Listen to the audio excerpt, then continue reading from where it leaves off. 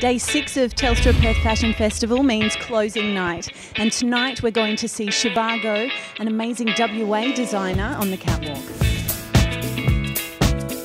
You know, there is an element with the skin, you know, they're a little bit robotic, but we've still kept the look quite pretty and fresh because the hair is so extreme.